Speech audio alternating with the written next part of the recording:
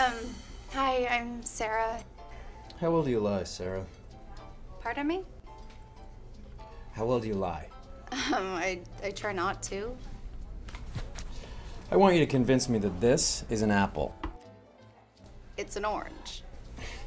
I know that, but I want to believe that it's an apple. See, when I was a kid in high school, it was easy to believe in love. Oh yeah, easy. A pretty smile, a tight halter top, and I was there, you know what I mean? Everything about my first love was perfect and it was going to last forever. A week later, she broke my heart. But that's all right, I was young. I went to college and it was a little harder the next time, but it happened. She said all the right things and it was moons, Junes, and Ferris wheels. And then I got to know her a little better and she turned out to be a little bit psycho and put me a little bit in the hospital when she ran me over with her Volvo. But hey, plenty more fish in the sea, right? Right. Right. So, I eventually found someone else, and although I was older and wiser and warier, I got sweet-talked again and got convinced it could all work out fine, and it didn't. And I'm still paying alimony on that one. And the one after. I'm sorry about that. Yeah, well, thank you. Yeah. So, the more and more I get lied to, the harder and harder it is for me to find someone, because I need a woman who can lie to me better than all the ones who came before. That ain't easy. I need a woman who's a spectacular liar for me to believe that love might exist.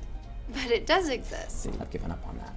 Now, I'm just hoping to be fooled just once more, even for just a little while. But love, it does exist. And I'm the woman who can make you believe it. One kiss from me would be like your first kiss and Starlight and Levi's jeans and Johnny Mathis songs and laughter and Star Wars and sunlight. Backlighting my dress so you could see that I'm not wearing anything underneath. And I would make love to you and I would care for you and I would always be faithful to you and you would believe every love song ever written and every silly note ever passed in English class and the world would be bright and shiny and full of all the hope and promise you felt when you were 12 years old. But you know what?